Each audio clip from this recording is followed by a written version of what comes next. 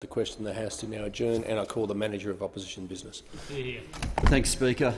Don't give them what they want. That's a question that you always ask when there's an appalling speech. Don't give them what they want. They want to incite a debate, and the debate, when it happens, when you hit back, is exactly what they might have hoped for. But there has to be a point when this parliament says enough.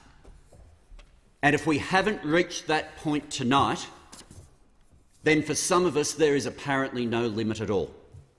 In the other place, Senator Anning has just delivered his first speech.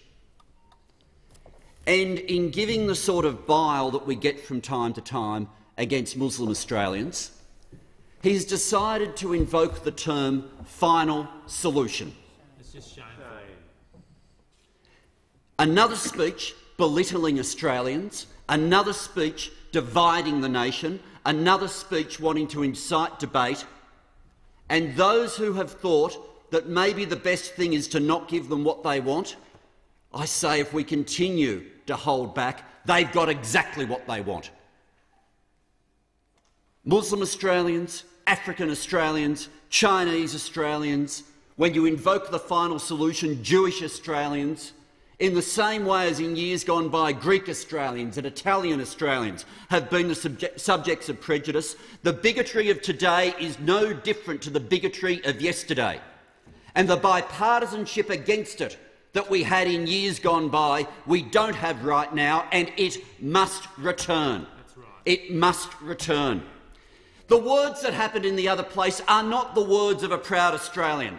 They are the words of people who hate modern Australia, people who hate who we are as Australians. The overseas voices have been encouraged and welcomed into this country. We had Lauren Southern turn up to my local area. She arrived with a camera crew here from North America, looked around and said, "Oh, look, it's all monoculture. All monoculture." Just like we've had the so-called person in charge of multicultural affairs claim that we've got all these monocultural areas throughout Australia. The film crew and the journo who was there were good enough to say, well, which monoculture? Is it the Arabic culture represented by that shop, or the Vietnamese culture represented by that shop, the Pakistani, the Pacific Islander? Which monoculture are you talking about? To which Lauren Southern said, well, there isn't even an English pub. And they said, well, there's actually one immediately behind you. Our diversity is nothing to be afraid of. But the silence that has come from those opposite is everything to fear.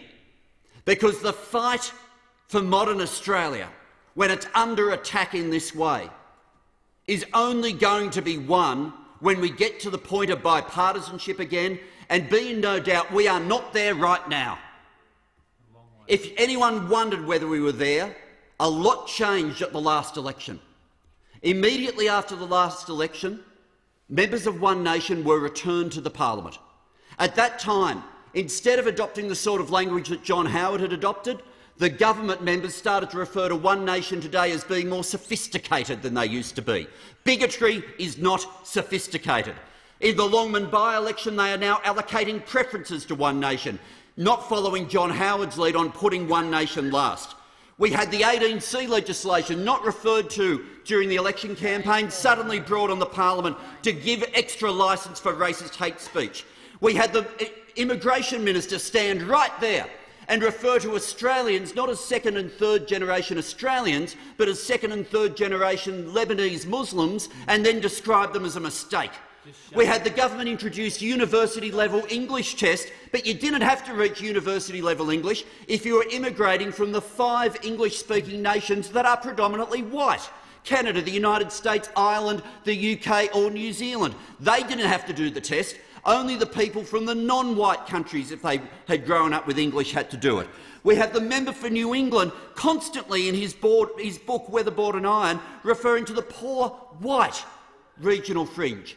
Why is the white reference there all the time? I say to those opposite, it's not good enough to turn up to the community fundraisers and events, say all the right things there and think people won't notice what's been happening in the parliament. Don't apologise for racism, don't imitate it, and don't preference it.